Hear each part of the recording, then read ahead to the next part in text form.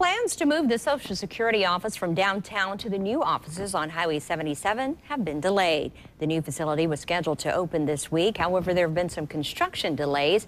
Workers say the old office lacks adequate parking and the work areas aren't as secure as they would like. The new office will have private interview areas, which should prevent possible personal security issues. They'll also have the room and staff to handle 30% more customers.